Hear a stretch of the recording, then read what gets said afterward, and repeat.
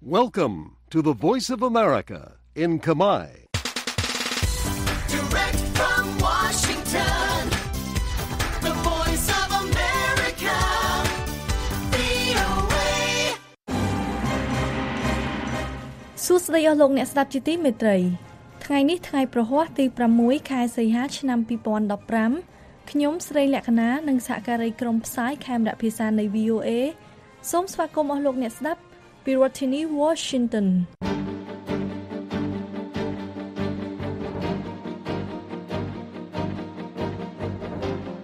ជាកិច្ចចាប់ផ្ដើមលោកម៉ែនកំសែងសូមជូនដើមរឿងនៃព័ត៌មានសំខាន់ៗនៅព្រឹកនេះបំណែកយន្តហោះរកឃើញនៅសមុទ្រឥណ្ឌាគឺជាបំណែកយន្តហោះ MH370 លោកអូបាម៉ាបញ្ជាក់ថាកិច្ចព្រមព្រៀងនុយក្លេអ៊ែរជាមួយអ៊ីរ៉ង់ល្អបំផុតសហរដ្ឋអាមេរិកវាយប្រហារចេញពីប្រទេសទូគីដាក់ក្រុមរដ្ឋអ៊ីស្លាមក្នុងប្រទេសស៊េរី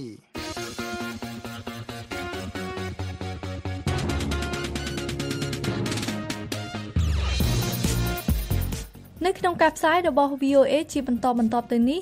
យើងមានសេចក្តីរាយការណ៍អំពីរដ្ឋមន្ត្រីការបរទេសចិនថ្លែងថាចិនបានបញ្ឈប់គម្រោងចាក់ដីពង្រីកកោះដ៏ជំរងចម្រាស់របស់ខ្លួននៅក្នុងសមុទ្រចិនខាងត្បូងហើយអតីតបុគ្គលិកក្រុមហ៊ុនស្រាបៀរ Advisor របស់ក្រុមហ៊ុនអានកូបានធ្វើបាតកម្មកាលពីថ្ងៃពុធម្សិលមិញនិងបន្តធ្វើទៀតនៅថ្ងៃនេះនិងសេចក្តីរាយការណ៍មួយទៀតអំពីលោករដ្ឋមន្ត្រីការបរទេសសហរដ្ឋអាមេរិក John Kerry សរសើរដៃគូឆ្លងមហាសមុទ្រ Pacific ឬហៅកាត់ថា TPP ដែលជាប់គាំងលោកអ្នកនឹងបានស្ដាប់សេចក្តីរាយការណ៍ទាំងនេះក្រោយព័ត៌មានអន្តរជាតិដែលនាំមកជូននៅលោកម៉ែនកំសែងសូមអញ្ជើញលោកកំសែងបាទសូមអរគុណនាយករដ្ឋមន្ត្រីម៉ាឡេស៊ី Najib Razak បានអះអាងបញ្ជាក់នៅថ្ងៃប្រហ័សនេះថាបំណែកស្លាបយន្តហោះ Boeing 777 ដែលគេបានរកឃើញនៅលើកោះ Reunion ក្នុងមហាសមុទ្រឥណ្ឌាគឺពិតជាបំណែកនៃយន្តហោះដែលមានជើងហោះហើរលេខ MH370 ដែលបានបាត់នោះប្រកាសមែននេះជាការរកឃើញដោយប្រកាសប្រជាដំបូងក្នុងការស្វែងរកយន្តហោះដែលបានបាត់កាលពី17ខែមុនលោកណាជីបបញ្ជាក់តាមសេចក្តីថ្លែងការណ៍តាមទូរទស្សន៍ថាក្រុមអ្នកជំនាញអន្តរជាតិបានបញ្ជាក់ទាំងស្រុងថាបំណែកយន្តហោះដែលបានរកឃើញនៅលើកោះ Reunion គឺពិតជាបំណែកមកពីយន្តហោះដែលមានជើងហោះហើរ MH370 ស្លាបយន្តហោះនោះត្រូវបានរលកបក់ឡើងលើគោកនៅលើកោះ Reunion ដែលនៅជិតប្រទេស Madagascar កាលពីមួយសប្តាហ៍មុនហើយត្រូវបានដឹកតាមយន្តហោះទៅពិនិត្យមើលនៅទីក្រុងប៉ារីសដើម្បីកំណត់អត្តសញ្ញាណពិតប្រាកដដែនកោះ Reunion គឺជាដែនដីមួយរបស់ប្រទេសបារាំងយន្តហោះជើងហោះហើរលេខ MH370 របស់ក្រុមហ៊ុនអាកាសចរម៉ាឡេស៊ីបានបាត់កាលពីខែមីនាឆ្នាំមុនពេលកំពុងហោះហើរពីទីក្រុងកូឡាឡុំពួរទៅទីក្រុងប៉េកាំងដោយមានដឹកអ្នកដំណើរនិងក្រុមអ្នកបើកបរសរុបចំនួន239នាក់វានៅតែជាអាចកំបាំងដដែលថាហេតុអ្វីបានជាយន្តហោះនោះមិនបានធ្វើដំណើរដល់ទីដៅរបស់ខ្លួនលោកប្រធានាធិបតីសហរដ្ឋអាមេរិក Barack Obama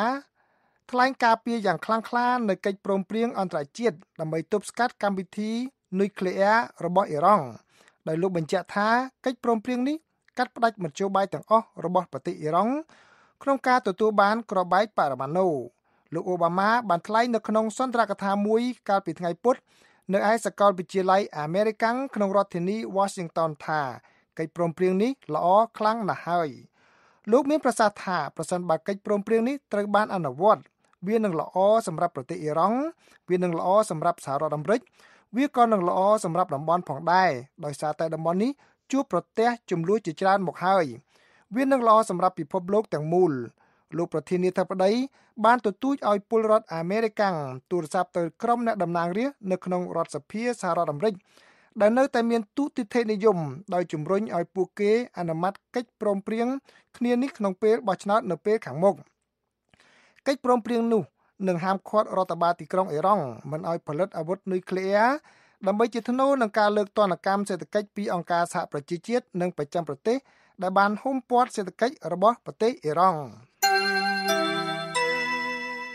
The Voice of America, VOA មន្ទីរប៉ង់តាហ្គនបាននិយាយថាកងកម្លាំងសហរដ្ឋអាមេរិកក្នុងប្រទេសទូគីបានធ្វើការវាយប្រហារតាមអាកាសជាលើកដំបូងលើគោលដៅក្រុមអ្នកប្រយុទ្ធរបស់ក្រុមរដ្ឋអ៊ីស្លាមក្នុងប្រទេសសេរីមន្ត្រីយោធាសហរដ្ឋអាមេរិកនិយាយថាការវាយប្រហារតាមអាកាសឆ្លងកាត់ព្រំដែនជាលើកដំបូងពីប្រទេសទូគីកាលពីថ្ងៃពុធគឺធ្វើឡើងដោយយន្តហោះ drone ដែលគ្មានមនុស្សបើកបរការវាយប្រហារនេះគឺធ្វើឡើងក្នុងថ្ងៃតែមួយដែលយន្តហោះគ្មានមនុស្សបើកបររបស់អាមេរិកនិងយន្តហោះចម្បាំងដទៃទៀតបានចាប់ផ្ដើមមកដល់មូលដ្ឋានយោធានៅភាគខាងត្បូងប្រទេសទូគីប្រទេសទូគីនិងសហរដ្ឋអាមេរិកកំពុងរៀបចំផែនការធ្វើសកម្មភាពយោធារួមគ្នាដើម្បីបោះសម្អាតក្រុមសកម្មប្រយុទ្ធរដ្ឋអ៊ីស្លាមចេញពីតំបន់មួយនៅជាប់នឹងព្រំដែនប្រទេសទូគីលោកមេវឡតសាវូស៊ូលូរដ្ឋមន្ត្រីការបរទេសទូគីបានប្រកាសពីសកម្មភាពរួមគ្នានេះដោយលោកនិយាយថាលោករំពឹងថាការប្រយុទ្ធដ៏ទូលំទូលាយប្រឆាំងនឹងក្រុមជ្រុលនិយមរដ្ឋអ៊ីស្លាមនឹងកាត់បន្ថយការគំរាមកំហែងដែលបង្កឡើងដោយក្រុមនេះមកលើកងកម្លាំងប្រឆាំងដែលនិយមកណ្ដាលក្នុងការប្រយុទ្ធនៅក្នុងសង្គ្រាមស៊ីវិលនៅប្រទេសសេរីលោករដ្ឋមន្ត្រីការបរទេសសហរដ្ឋអាមេរិក John Kerry និងលោក Savo Sulu បានពិភាក្សាគ្នាពីសភាពការជុំវិញប្រទេសសេរីក្នុងអំឡុងពេលកិច្ចប្រជុំកាលពីថ្ងៃពុធនៅក្នុងទីក្រុងកូឡាឡាំពួរជាទីដែលលោកទាំងពីរចូលរួមកិច្ចប្រជុំកំពូលថ្នាក់តំបន់នៅអាស៊ីលោក Kerry ក៏បានជួបជាមួយនឹងសមាភិកីរបស់លោកគឺលោក Sergei Lavrov រដ្ឋមន្ត្រីការបរទេសរុស្ស៊ីដែលបានបញ្ជាក់ថាក្រុមរដ្ឋអ៊ីស្លាមគឺជាក្តីកង្វល់រួមសម្រាប់មនុស្សគ្រប់រូបនៅក្នុងតំបន់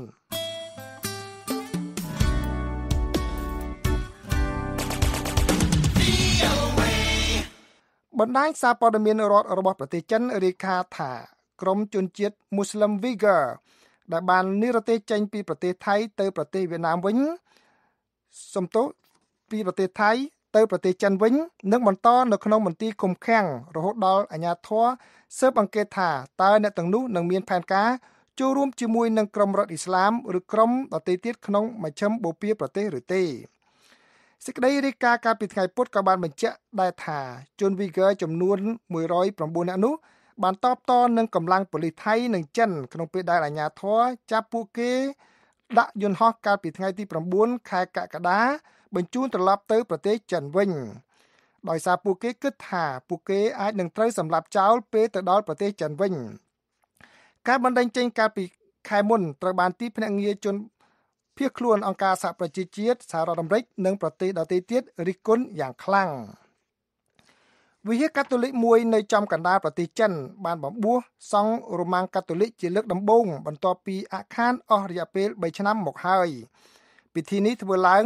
បើទោះបីជាមានការគៀបសង្កត់លើជនជាតិចិនដែលកាន់សាសនាគ្រិស្តក៏ដោយ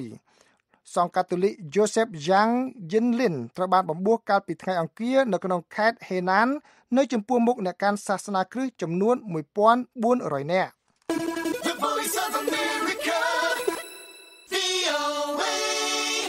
សកម្មជនគណបកសង្គ្រោះជាតិចំនួន3រូបត្រូវបានចាប់ឃុំខ្លួនបណ្ដោះអាសន្នជាបន្តបន្ទាប់កាលពីថ្ងៃពុធពាក់ព័ន្ធនឹងបាតកម្មរំដោះទីលានប្រជាធិបតេយ្យកាលពីថ្ងៃទី15ខែកក្កដាឆ្នាំ2014ការចាប់ខ្លួននេះគឺធ្វើឡើងបន្ទាប់ពីមានបញ្ជាពីលោកនាយករដ្ឋមន្ត្រីហ៊ុនសែនកាលពីថ្ងៃច័ន្ទសកម្មជនទាំង3នាក់នេះស្ថិតនៅក្នុងចំណោម5រូបដែលតុលាការក្រុងភ្នំពេញសម្រេចចេញដីកាចាប់ខ្លួនពាក់ព័ន្ធនឹងអំពើហិង្សាក្បែរស្ពាននាគកាលពីឆ្នាំមុនដែលក្នុងអំពើហិង្សានោះមានមនុស្សរងរបួសជាច្រើននាក់ជាពិសេសកងសន្តិសុខរបស់សាលារាជធានីភ្នំពេញសួស្តីអស់លោកអ្នកស្ដាប់ជាទីមេត្រី VOA យើងខ្ញុំមានកម្មវិធី Hello VOA 2លើកក្នុងមួយសប្តាហ៍គឺនៅថ្ងៃច័ន្ទនិងថ្ងៃប្រហ័សយើងខ្ញុំមានភ្ញៀវពិសេសនិងអ្នកជំនាញការនានាពីបញ្ហាផ្សេងរួមមាននយោបាយសិទ្ធិមនុស្សការរំលោភដីធ្លីនិងបញ្ហាសុខភាពបើសិនជាលោកអ្នកចង់ចូលរួមសូមអញ្ជើញទូរស័ព្ទមកលេខ012 51 51 94 ឬផ្ញើអ៊ីមែលមកកាន់ hellovoa@voanews.com លោកអ្នកថែមទាំងអាចផ្ញើសំណួរតាមទំព័រ Facebook គឺ facebook.com/voa Khmer ហើយបើលោកអ្នកខកខានមិនបានស្ដាប់កម្មវិធី Hello VOA តាមការផ្សាយបន្តផ្ទាល់របស់យើង សូមអញ្ជើញចូលទៅកាន់គេហទំព័រយើង khmer.voanews.com ហើយចុចលើពាក្យ Hello VOA ដែលស្ថិតនៅផ្នែកខាងក្រោមបំផុតដើម្បីស្ដាប់កម្មវិធីនេះឡើងវិញសូមអរគុណ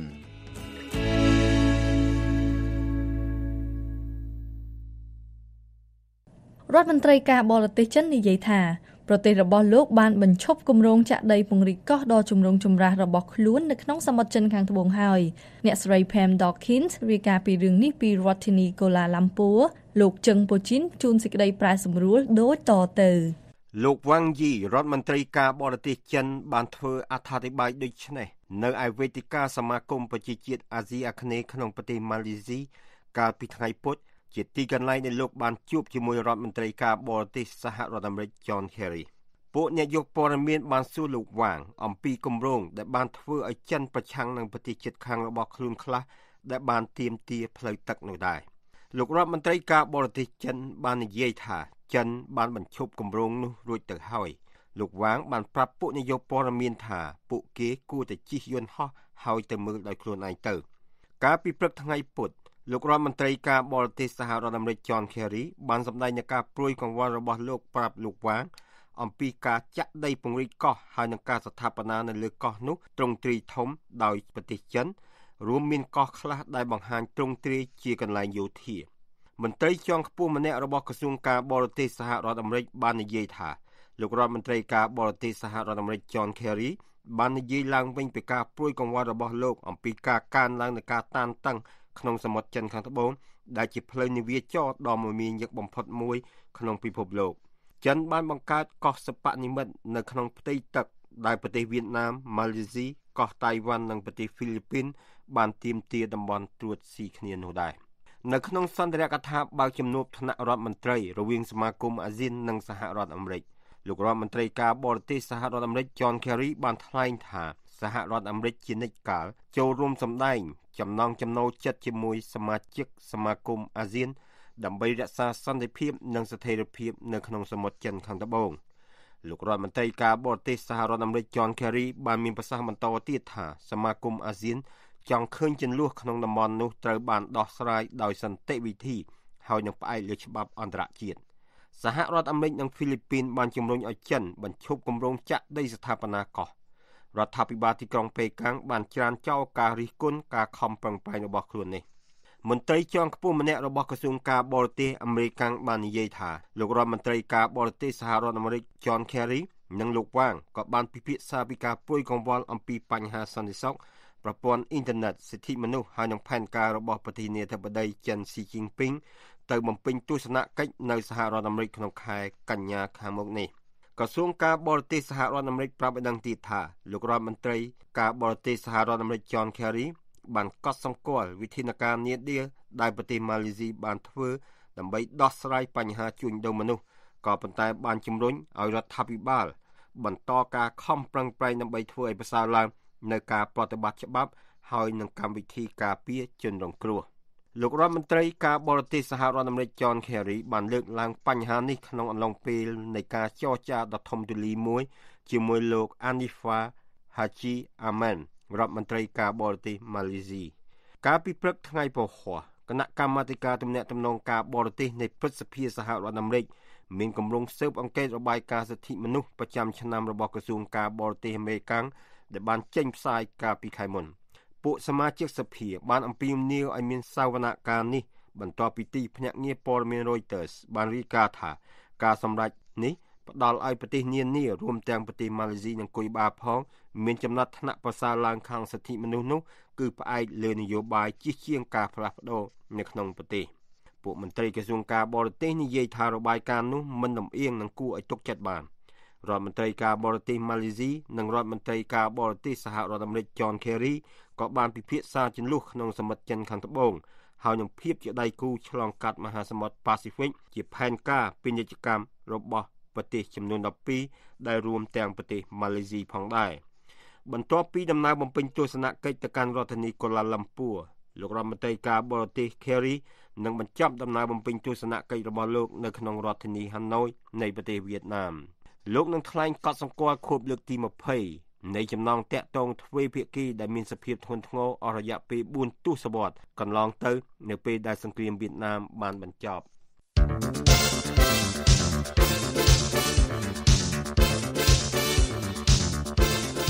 សួស្តីលោកអ្នកស្ដាប់ជាទីមេត្រីលោកអ្នកអាចតាមដានព័ត៌មានទាន់ហេតុការណ៍និងថ្មីៗបំផុតពី VOA តាមរយៈបណ្ដាញ Twitter VOA នាំមកជូនលោកអ្នកនៅព័ត៌មានសំខាន់ៗនិងដែលអាចទុកចិត្តបានអំពីប្រទេសកម្ពុជានិងអំពីប្រទេសនានាក្នុងពិភពលោកសូមលោកអ្នកចូលទៅកាន់អាស័យដ្ឋាន twitter.com/VOA Khmer រួចចុចពាក្យ Follow សូមអរគុណ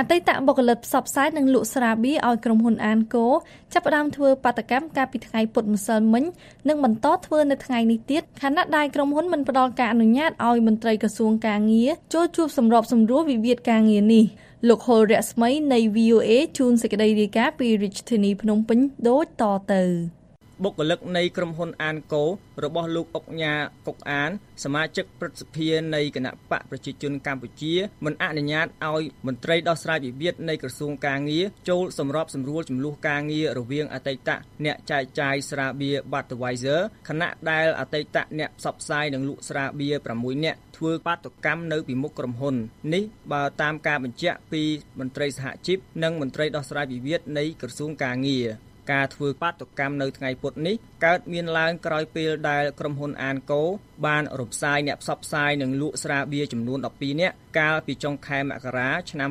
2015ដោយគ្មានទូទាត់សំណងត្រឹមត្រូវតាមច្បាប់ការងារនៃប្រទេសកម្ពុជាលោកសានសុផាតមន្ត្រីច្បាប់និងយុទ្ធនាការនៃសហព័ន្ធសហជីពកម្មករចំណីអាហារនិងសេវាកម្មកម្ពុជាដែលដឹកនាំបាតុកម្មនេះមានប្រសាសន៍ប្រាប់ VOA ថាបុគ្គលិកក្រុមហ៊ុនអានកូមិនអនុញ្ញាតឲ្យលោកវ៉ាយុវវឌ្ឍនាប្រធានការិយាល័យដោះស្រាយវិវាទការងារនៃក្រសួងការងារចូលជួបនាយកគ្រប់គ្រងក្រុមហ៊ុននោះទេហើយថាក្រុមហ៊ុនពុំផ្ដល់ហេតុផលនៃការមិនអនុញ្ញាតនេះដែរថតចាំជាង1ម៉ោងហើយខាងអាជ្ញាធរមូលដ្ឋានខាងពលានេះគាត់មកប្រាប់ខាងសហជីពថាឥឡូវនឹងក្រសួងមកហើយទៀតនឹងមានការជួបប្រជុំចរចារវាងភាគីនឹងហើយទល់មុខគ្នាហើយយើងរងចាំរហូតដល់ជាង7ម៉ោងក្រសួងគាត់ទៅវិញហើយគាត់ប្រាប់យើងមកវិញថាក្រុមហ៊ុនមកចូល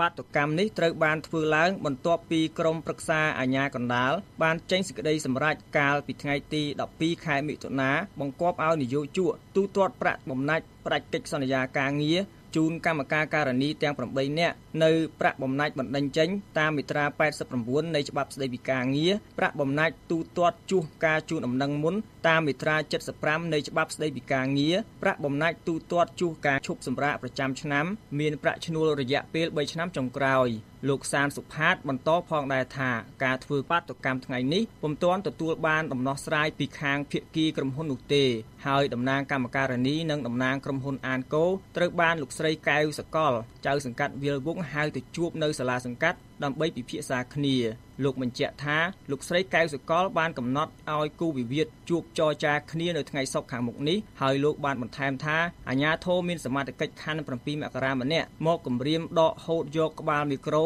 និងបដាតវ៉ាពីក្រុមអ្នកធ្វើបាតុកម្មប៉ុន្តែលោកមុកបរនឆស័កនាយប៉ុស្តិ៍នគរបាលសង្កាត់វាលវងនិយាយថាលោកមិនដឹងពីការគម្រាមកំហែងនេះឡើយដោយឡែកលោកវ៉ាយុវវឌ្ឍនាប្រធានការិយាល័យដោះស្រាយវិវាទនៃក្រសួងការងារមានប្រសាសន៍ថាខាងក្រុមហ៊ុនមិនបានផ្ដល់មូលហេតុនៃការដែលមិនអនុញ្ញាតឲ្យលោកចូលទៅក្នុងក្រុមហ៊ុនដែរតែលោកបញ្យល់ថាក្រុមហ៊ុនត្រូវតែទូទាត់ការខូចខាតការងាររបស់អតីតបុគ្គលិកចែកចាយស្រាបៀរទាំងនោះទេមានច្បាប់គ្រួសារមានវិន័យចឹងគាត់អត់មានយកអំណាចអុកញ៉ាមកនេះទេគឺទៅចូលខ្លួនដោះស្រាយទៅតាមផ្លូវច្បាប់ចុះអល់បង្ហាញថាម៉េចគាត់ត្រូវឲ្យគេចឹងរីឯលោកឈុំមហាកុសលតំណាងក្រុមហ៊ុនអានកូមិនផ្ដល់ការអធិប្បាយអំពីសំណងដែលក្រុមហ៊ុនអានកូត្រូវទូទាត់ជូនអតីតបុគ្គលិកអ្នកផ្សព្វផ្សាយនិងលក់ស្រាបៀរបានទេដោយលោកនិយាយថាអាហ្នឹងអត់ដឹងដែរលោកប្រាតែគាត់នឹងយ៉ាងម៉េចទេចាំមកគេសម្រួលគេទៅចែកនេះតែហ្នឹងក្រុមអតីតបុគ្គលិកចែកចាយស្រាបៀរនឹងបន្តការធ្វើបាតុកម្មតទៅទៀតនៅថ្ងៃស្អែកនេះរហូតទាល់តែមានដំណោះស្រាយទោះបីជាមានការគំរាមកំហែងពីអាជ្ញាធរមូលដ្ឋានក៏ដោយពីរាជធានីភ្នំពេញខ្ញុំហុលរស្មី VOA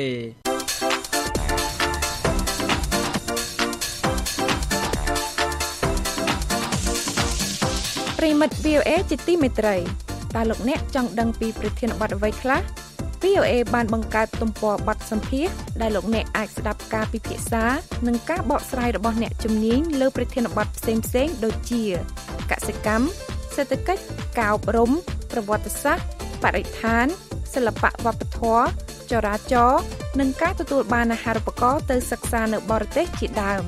ដើម្បីស្ដាប់បទសម្ភាសន៍ទាំងនេះសូមចូលទៅកាន់គេហទំព័រ khmer.voanews.com រួចរកមើលពាក្យបទសម្ភាសន៍នៅផ្នែកខាងក្រោមបំផុតនៃគេហទំព័រនេះ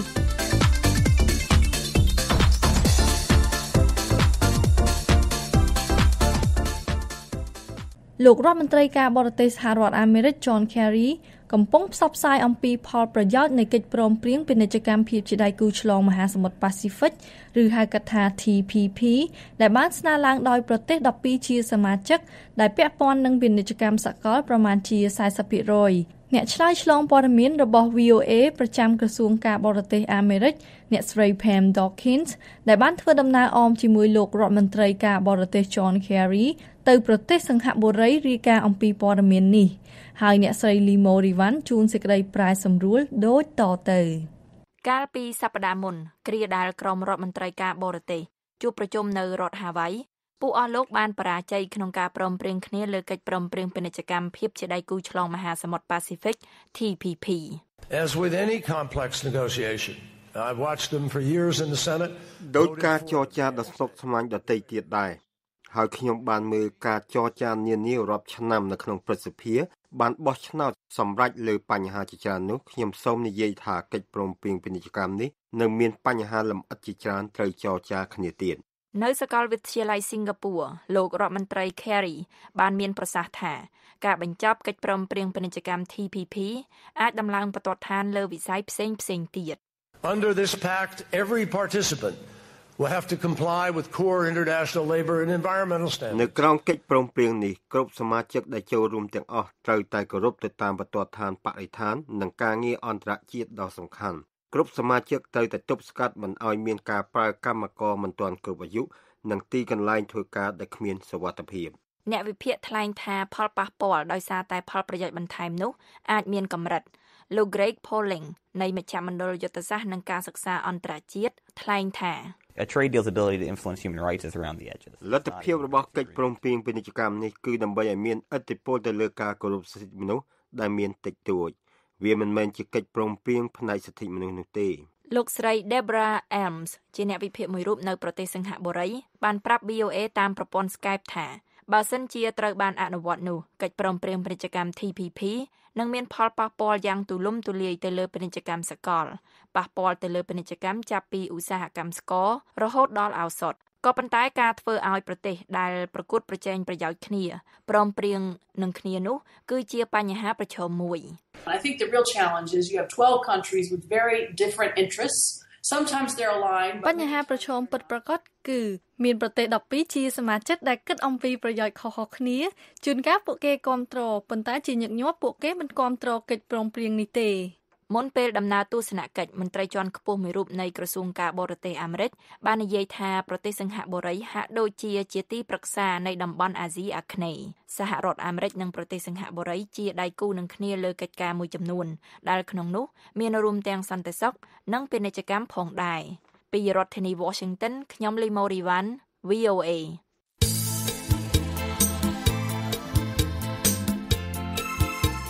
អស់លោកអ្នកស្ដាប់ជាទីមេត្រីនៅក្នុងការផ្សាយរបស់ VOA នៅរាត្រីនេះ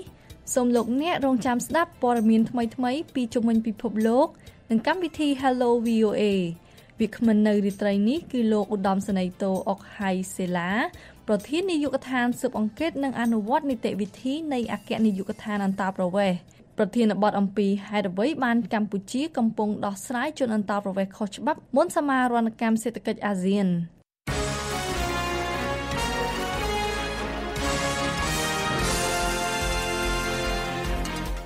តទៅទៀតនេះលោកម៉ែនកឹមសេងសូមជូនព័ត៌មានអន្តរជាតិសង្ខេបបញ្ចប់សូមអញ្ជើញលោកកឹមសេង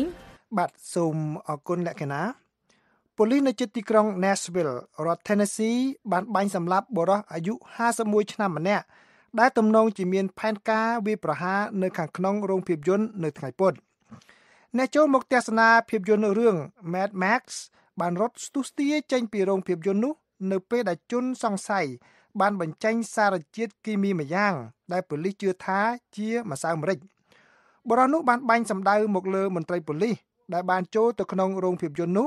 ហើយត្រូវប៉ូលីសបាញ់សម្លាប់នៅពេលដែលគាត់ព្យាយាមរត់ចេញតាមទ្វារខាងក្រោយដោយមិនព្រមប្រគល់ខ្លួនអាជ្ញាធរប៉ូលីសទីក្រុង Nashville និយាយថាបុរសនោះមានការកូនពូថៅដៃនិងកំភ្លើងខ្លីបុរសនោះក៏មានកាតាបស្ពាយចំនួន2ផងដែរកងអាវុធជាតិផ្ទុះបានបំផ្ទុះកាតាបមួយដោយសារតែគេមិនដឹងថាមានជាតិអ្វីនៅខាងក្នុងនោះមានមនុស្ស3នាក់ទទួលរងការព្យាបាលដោយសារត្រូវជាតិម្សៅម្រេចនោះហើយមានជនរងគ្រោះម្នាក់រងរបួសដែលទំនងជាដោយសារត្រូវនឹងផ្លែពូថៅនោះអាជ្ញាធរប៉ូលីសនៅមិនទាន់បញ្ចេញអត្តសញ្ញាណបុរសនោះនៅឡើយទេនឹងថាតើមូលហេតុអ្វីដែលនាំឲ្យបុរសនោះធ្វើការវាយប្រហារទេ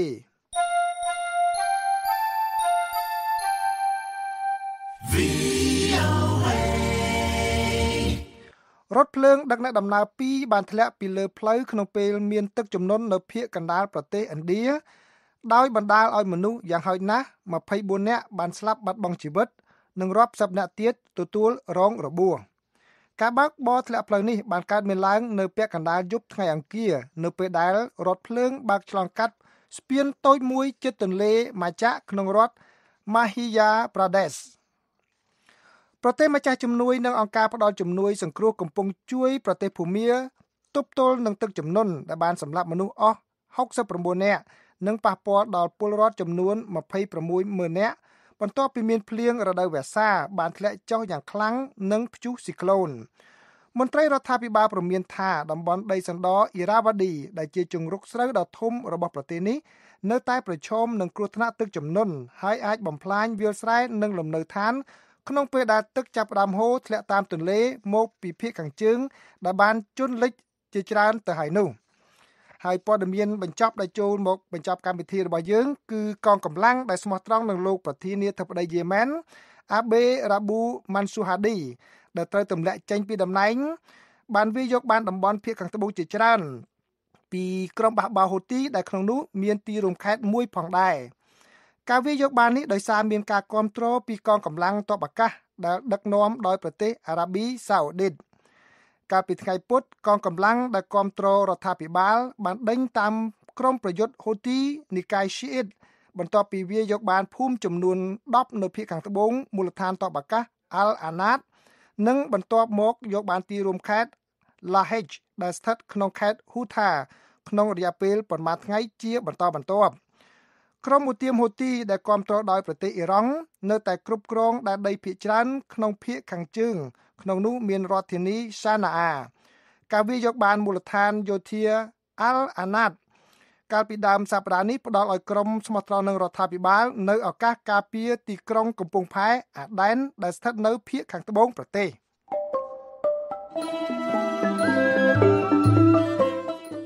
កម្មវិធីផ្សាយរបស់ VOA នៅវេលាព្រឹកនេះចប់តែប៉ុណ្ណេះសូមលោកអ្នករងចាំស្ដាប់ការផ្សាយរបស់យើងខ្ញុំនៅវេលាយប់នេះទៀតពីម៉ោង 8:30 នាទីដល់ម៉ោង 9:30 នាទីតាមរលកវិទ្យុ25 32 កណ្ដកសញ្ញា2និង190 កណ្ដកសញ្ញា5ម៉ែត្រត្រូវនឹងកម្រិត 11565 9325 និង 1575 kHz ឬតាមប្រព័ន្ធអ៊ីនធឺណិតដែលមានអាសយដ្ឋាន khmer.voanews.com សូមលោកអ្នកនាងប្រកបដោយសុភមង្គលគ្រប់ប្រការអរុនសួស្ដី